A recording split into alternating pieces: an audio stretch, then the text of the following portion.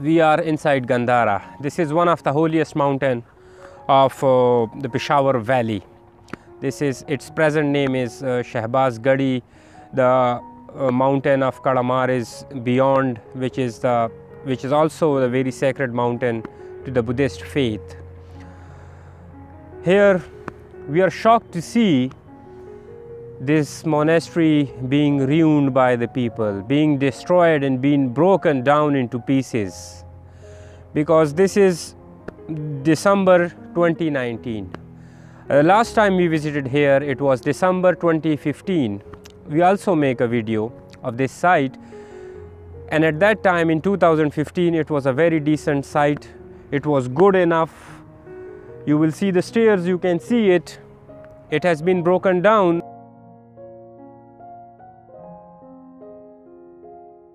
The people of Pakistan, they are very peaceful, they are peace loving, they are very hospitable, they respect these kind of monasteries, the places, they knew it. But this has been left without any person attending it, without any security guard, without any barbed wire, it is not even in the notice of this government and this department and this archaeology. Yes, they have a lot of things to handle, but I think the world's Buddhist community, they need to take action. They need to contact the embassy of Pakistan, and they need to come here. The international archaeologists, historians, researchers, because if the 4 years are passed in 2022 or 2025, this thing would be vanished. We will also share the previous video that we make in 2015, December 2015. You just see that video, and now this destruction. And I think now the Pakistan government is working on promoting the religious tourism. They are working, they have, you know, a lot of funds to spend on. So I think the new minister for culture, who is very active, he is hosting the monks from the Thailand, from the Korea, from the Sri Lanka. So I think he should take the notice, as this is his area. You can see it. The last time we visited here, it was a wall, very fine, very good. But now what they did with it, this is pathetic. Look at this. This has been broken down, and this site is soon vanishing. This is why this site is important, and why I'm emphasizing of this on the protection of this site. Because this is, the Buddhist may knew it, and the Buddhist community should comment on it. The Viswantara Jataka, the Jataka tales. This is actually a place of the Jataka tales. This is a kind of a stone which we saw in the other in Aziz Dairy. It was fixed in the middle of a stupa, where we discussed that there are 4 pillars, and the pillars were made up of this kind of stone. So it is clear that, you know, a stupa has been destroyed, and it has been, you know, look at these rocks. This is not the rocks of this mountain, but this is the rocks of these buildings, of the walls of this monastery. And look how much they are. We, you know, don't have a drone camera. You can get a clear image of this destruction. But let's see, we will try to give you a more picture of this destruction. And this seems to be a part of a Buddha statue.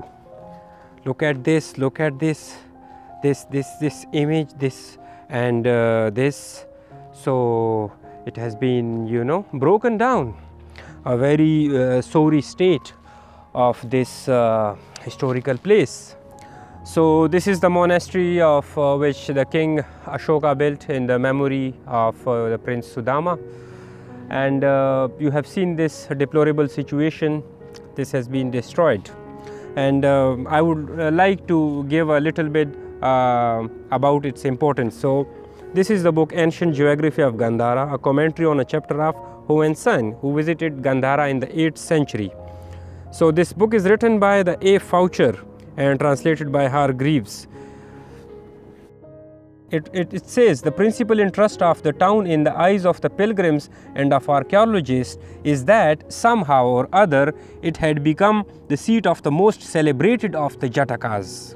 It is well known how in the course of his penultimate existence, the future Buddha, born a princely heir in a royal family under the name of Viswantara, had realized on earth the perfection of charity.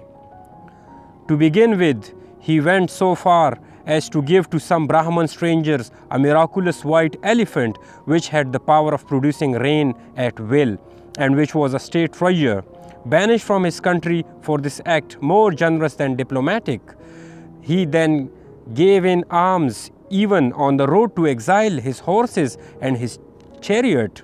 Finally, a wicked Brahman and the king of the gods succeeded in finding him in his solitude and obtained from him his 2 children and even his wife.